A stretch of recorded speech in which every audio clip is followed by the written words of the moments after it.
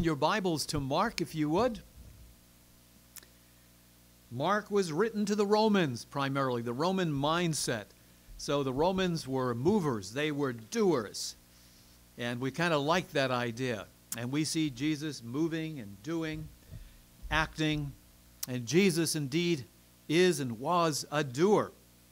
How exciting is that? And we're looking especially at 12 through 28 this morning.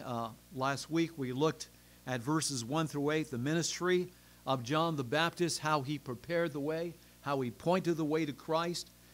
We looked at Jesus' baptism, 9 through 11, and how we talked about baptism doesn't save, but is an outward sign of an inward happening. We remember Paul in prison with Silas. When there was an earthquake, he came out and the prisoner said to Paul, "What must I do to be saved?" And he clearly said this, "Believe on the Lord Jesus Christ, and you shall be saved." They were baptized after. But what must I do to be saved? Simply believe on the Lord Jesus Christ, and you will be saved. And the good news is, not only did the jailer, but all his household believed. And after that, they were baptized. How exciting. Today, we'll attempt to look at his temptation in verses 12 through 13, and 14 through 20, his preaching, and then 21 through 28, his power over the demonic. So as we said, John prepared the way by being salt and light in his generation. We're called to be that same salt, that same light. John pointed the way, not to himself, but he pointed the way to the one that had the answer, Jesus. John didn't have the answer. John pointed to the answer. John wasn't the answer, but he pointed to the answer. Like you and I today, we're not the light of the world in the sense that Jesus is, but we are the light of the world in the sense that we reflect his light. And guess what? We point to others. How good are your pointers today? How good is my pointer? Do we point clearly, unambiguously, lovingly, and boldly to Christ? And then John said, "I must decrease, he must increase. Less of me and more of him. I must diminish, he must grow in my life." Then we looked at the baptism of Jesus, right? We see the Trinity, Father, Son, and the Holy Spirit. And he said, "This is my beloved Son, in whom I am well pleased." And the fact is, if you look at Matthew 17, on the Mount of Transfiguration, the same thing happened. He was overshadowed by the Father, and the Father said, "This is my beloved Son." But he said something in addition. Listen to him. Hear him. Dear friends, are we hearing? Are we listening to him? That's going to make all the difference in how effective you and I are as believers. Are we really listening to Christ? And the thing is, when we say listening to Christ in a biblical sense, it always means doing what he says. It just doesn't mean, "Oh, I listened, yeah, it was good," and then go on our merry way. It means actually doing what he says. Now, as we look at Jesus' temptation, and temptation sometimes is so great that we give into it. It's so great that we fall into it. But the good news is we don't have to. We can have victory over it. Let me tell you a little story. And this story illustrates how temptation can take hold of us if we're not careful. Have you ever heard the folk story of the bandit Jose Rivera, who became notorious in several little towns in Texas for robbing their banks and businesses? Finally, the townsfolk, weary of the constant plundering, hired a ranger to track down Jose Rivera in his hideout in Mexico and retrieve the money. The ranger at last arrived at a desolate, ramshackle cantina. At the counter, he saw a young man enjoying his brew. At one of the tables, hands over his ample stomach, hat over his eyes, snored another patron. With much gusto, the ranger approached the young man at the bar and announced that he was on a mission to bring back Jose Rivera, dead or alive. "Can you help me find him?" he asked the young man. The young man smiled and pointed to the other person and said, That is Jose Rivera. The ranger shifted his southern girth and ambled over to the sleeping bandit, tapping him on the shoulder. "Are you Jose Rivera?" he asked. The man mumbled, "No speak English." The ranger beckoned to the young man to help him communicate his mission. In other words, to become a translator. The ensuing conversation was tedious. First, the ranger spoke in English, and the young man translated into Spanish. Jose Rivera responded in Spanish, and the young man repeated the answer to the ranger, back and forth. Finally, the ranger warned Jose Rivera that he had two choices. The first choice was to let him know that all the loot he had was stolen, in which case, if he'd give it, he could walk away free. Just give up all the loot that you stole, you could walk away free. The second choice was that if he did not reveal where the money was stashed, he would be shot dead instantly. Well, the young man translated the ultimatum. Jose Rivera pulled himself together and said to the young man, "Tell him to go out of the bar, to turn to the right, go about a mile, he will see a well. Near the well, he will see a tall tree. Beside the trunk of that tree is a large concrete slab. He will need some help in removing it. Under the slab is a pit in the ground.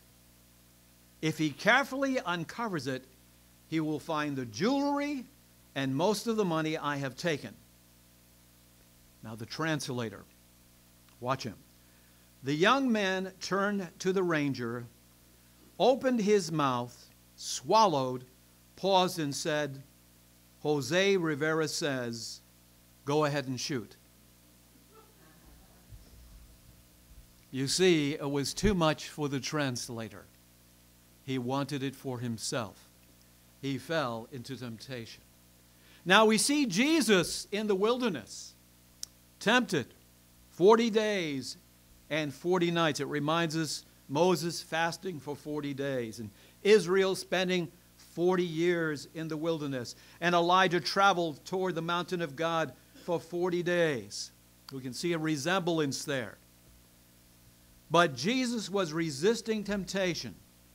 And by doing that, he showed that indeed he was the Messiah. Because if Satan could cause him to sin before he got to the cross, he would no longer be qualified to be our Savior. But he failed. Look at verses 12 and 13. Immediately the Spirit impelled Jesus to go out into the wilderness. And he was in the wilderness 40 days being tempted by Satan. And he was with the wild beasts, and the angels ministered to him. Very interesting. Jesus was tempted. We too will be tempted. Let me ask you this question. What is your greatest temptation? What is it? Is it sex? Is it money? Is it jealousy? Is it anger? Is it unforgiveness? What is your greatest temptation? We have to answer that. The fact is, it can, in Christ, be overcome. We can have victory over it. As a matter of fact, let's turn to Hebrews 4 for a moment, and we have that promise that tells us that it can be overcome. Matter of fact, it says an amazing thing, that Jesus himself was tempted like we were, like we are, yet without sin. Look at verse 15 of chapter 4. For we do not have a high priest, and that high priest is Jesus, who cannot sympathize with our weaknesses. He knows what we go through when we're tempted. Believe me, he really, really does. But one who has been tempted in all things as we are. That's right. He's been tempted in all the categories that you and I have been tempted in, yet without sin. Therefore, let us draw near with confidence to the throne of grace, so that we may receive mercy and find grace to help in time of need. You see, we can always come before his throne and find his love and favor to help us in time of need. Always go to him. Sometimes that's the last one we go to when we're tempted. You know, have you prayed about it? Have you gone to the Lord? Oh, I didn't think about that. Well, you know, that should have been the first thing we thought of, going to him. He has the power. And here's the good news, 1 Corinthians 10:13. You might want to turn to that quickly. The good news is that 1 Corinthians 10:13 tells us there's no temptation, no trial, or no temptation that you have that has overtaken you, but such as is common to man. So what you're going through, what you're being tempted with, what you're being tried with, guess what? Other Christians have too. You're not alone. You know, we might say, yeah, sure, but mine is the worst. Mine is the worst. It's not like mine. No. It's common to man. But the good news here is God is faithful. God is faithful. Even when we feel he's not there. Don't go by your feelings, friends. Go by the Word of God. Go by Scripture. Our feelings can be the worst liars. Okay? Go by Scripture. God is faithful. We can't even comprehend fully what that means, because we think of a faithful dog, right? Or a faithful human being. But God is far more faithful than any of those comparisons and more. God is faithful. He's right there. Who will not allow you to be tempted beyond what you're able. He knows your breaking point. He knows your limit. He knows what you can handle. He will not allow you to be tempted more than you're able. But what will he do? But with the temptation, he will provide the way of escape that you may be able to endure it and stand up under it. Now that's the promise. That is the wonderful promise. So let's draw near with confidence, with boldness to that throne of grace when we are tempted. Very much so. Turn to Matthew chapter 4, which expands for us on the temptation of Jesus. Matthew chapter 4.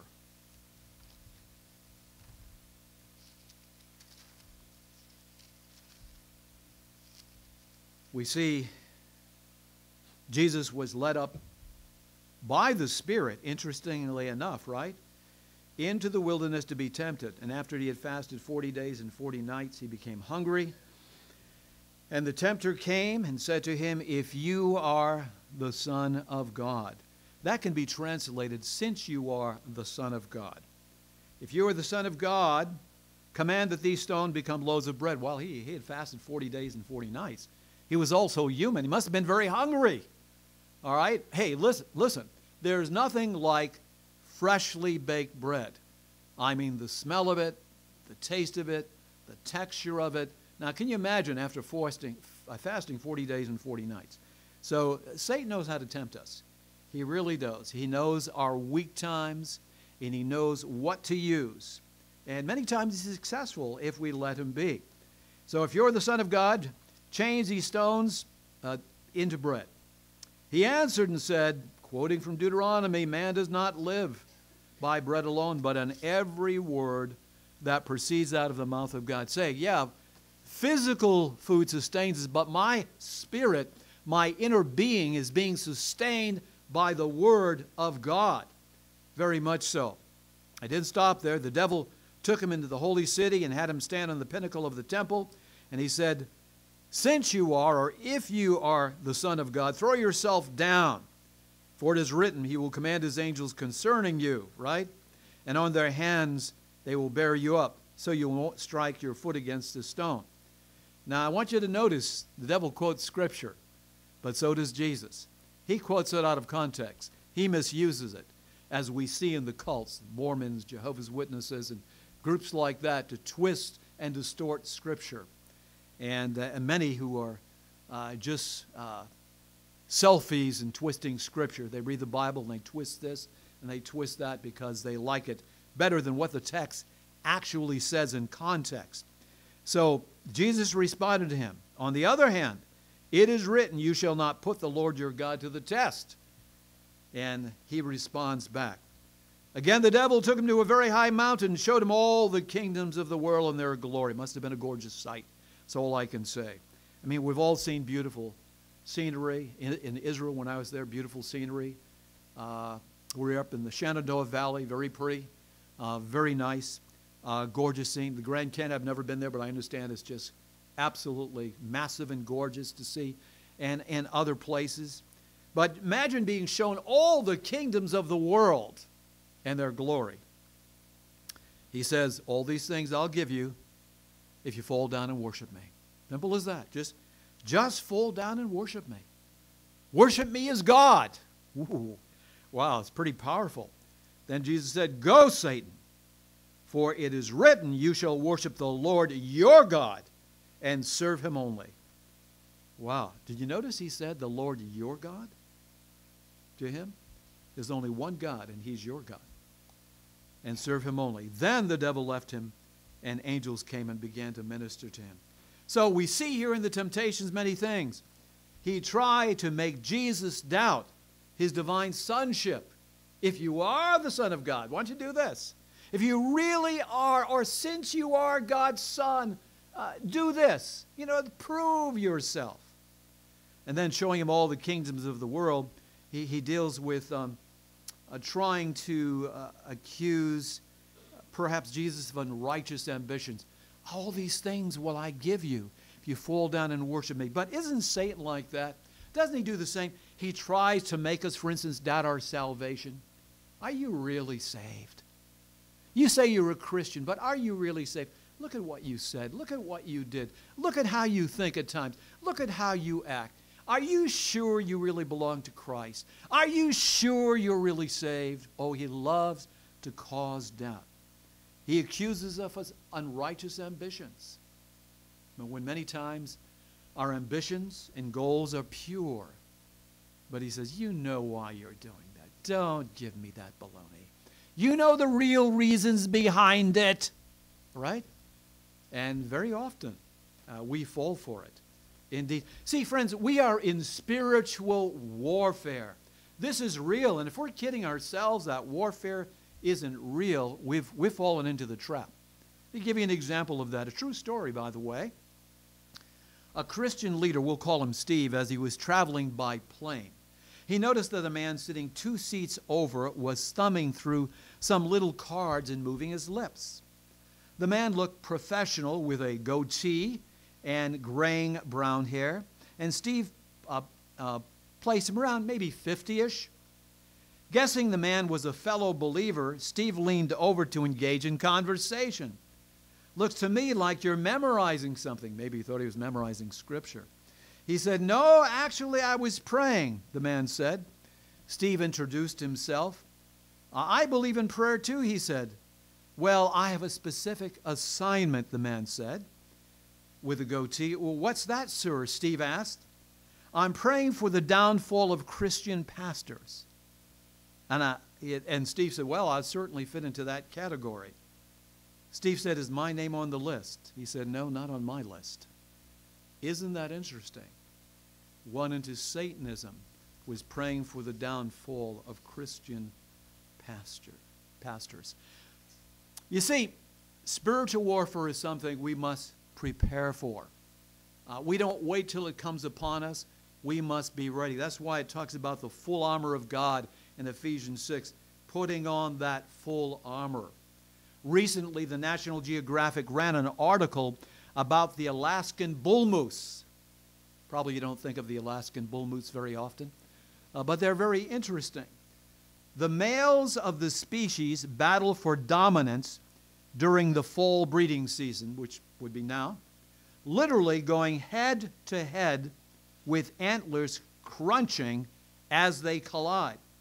Often the antlers are the only weapons they have that are broken. And when that happens, it's a sure defeat from them when they have broken antlers. The heftiest moose with the largest and strongest antlers, that's the one that triumphs. Therefore, the battle fought in the fall is really won in the summer, when the moose eats continually. The one that consumes the best diet for growing antlers, gaining weight, will be the heaviest in the fight. Those that eat inadequately sport weaker, and antlers and less bulk. Now there's a lesson for us when we look at the bull moose. And here's the lesson. Spiritual battles await. Satan will choose a season to attack each one of us in our life. It will be there. Will we be victorious or will we fall? Much depends on what we do now before the war begins. The bull moose principle, enduring faith, strength, and wisdom for trials are best developed before they are needed, not when they are needed. So we spend time in the Word of God, memorizing Scripture, meditating on it, prayer, living for Christ, spending time in our daily quiet time. And when the battle comes that day, we are ready and we will win. It's real. Spiritual warfare is real. Look at verses 14 through 20 of our text.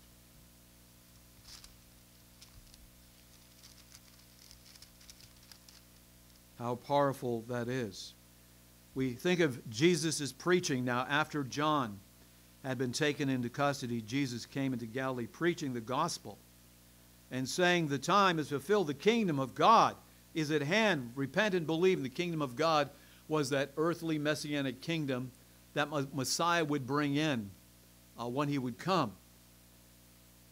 And it says, as he was going by the Sea of Galilee, he saw Simon and Andrew, the brother of Simon, casting nets into the sea, for they were fishermen. He said to them, follow me, and I will make you become fishers of men. Very important. I will make you become fishers of men. Immediately they left their nets and followed him.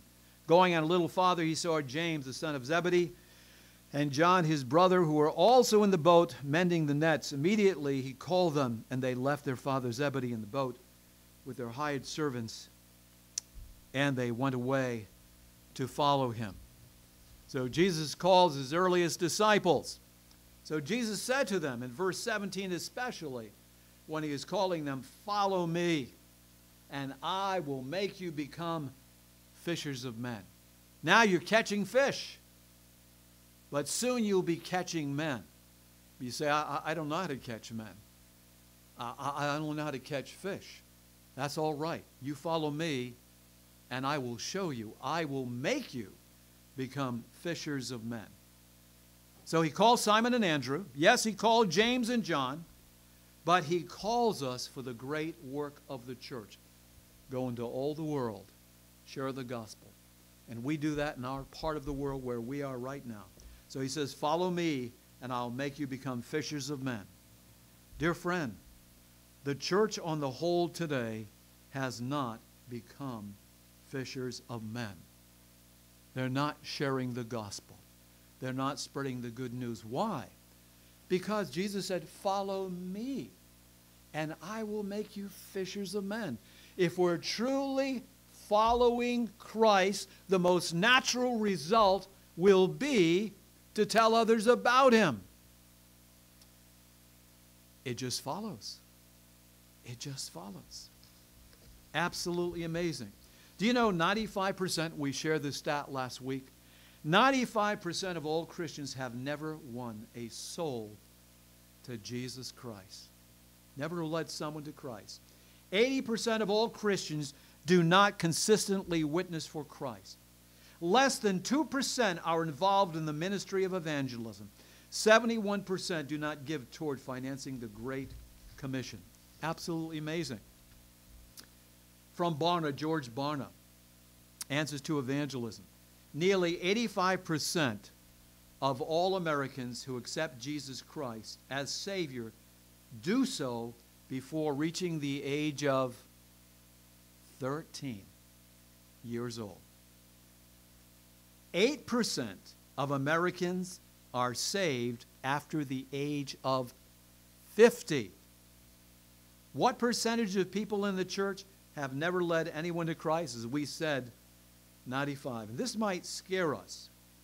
The majority of church members are not saved. Wow. Now, if that's anywhere near the truth, that's scary, because that would simply mean they're religious, they attend church regularly, but they're really not right with God. And how they live the rest of the week demonstrates that. Are we sure that we're getting the message to people? Listen to this. George Sweeting, in his book, had the chance of meeting George personally. He was president of the Moody Bible Institute when I was attending. George Sweeting, in his book, The No Guilt Guide for Witnessing, tells of a man by the name of John Currier, who in 1949 was found guilty of murder and sentenced to life in prison. Later, he was transferred and paroled to work on a farm near Nashville, Tennessee. In 1968, Currier's sentence was terminated, and a letter bearing the good news was sent to him. But John never saw the letter, nor was he told anything about it. Life on the farm was hard and without promise for the future. Yet John kept doing what he was told even after the farmer who he had worked for died. 10 years went by. Then a state parole officer learned about Currier's plight, found him, and told him that his sentence had been terminated 10 years ago. He was a free man. Dr. Sweeting concludes the story by asking this: what would it matter if someone sent you with an important message? The most important message in your life, and year after year, the urgent message was never delivered. Think about that. Someone sent you with an important message, the most important message of your life, and year after year, that message was never delivered. We who have heard the good news and experienced freedom in Christ are responsible to proclaim it to others still enslaved by sin. Are we doing all we can to make sure that people get the message? We see the connection. Man, you say, Lord, I hang my head. I'm not doing all that I can to make sure that people get the message. And they're still enslaved in sin. And I have the message. I'm not doing all I can. You see, one writes, if being a Christian is worthwhile, then the most ordinary interest in those with whom we come in contact would prompt us to speak to them of Christ. If the New Testament is true, and we know it is, who has given us the right to place the responsibility for soul winning on the shoulders of others than our own? If they who reject Christ are in danger, is it not strange that we who are so sympathetic when the difficulties are physical or temporal should apparently be so devoid of interest as to allow our friends and neighbors and kindred to come into our lives and pass out again without a word of invitation to accept Christ, and say nothing of the peril that they will soon experience without Christ? If today, like the Bible says, is the day of salvation, and it does, if tomorrow may never come, if life is unequally certain, how can we eat, drink, and be merry when those who live with us, work with us, walk with us, and love with us are unprepared for eternity as they are unprepared for time? I don't know about you, but I tell you, tremendous conviction comes over me when I think about this. If Jesus called his disciples to be fishers of men, who gave us the right to be satisfied with making fishing tackle or pointing the way to fishing banks instead of going ourselves to cast out the net to have them filled? If Jesus himself went seeking the lost, if Paul the apostle was in agony because his kinsmen, according to the flesh, knew not Christ, why should we not consider it worthwhile to go out after the lost until they are found? Why? If I am to stand at the judgment seat of Christ, and we will, to render an account for the deeds done in my body, what shall I say to him if my children are missing, if my friends are not saved, or if my employer or employee should miss the way I have been faithless?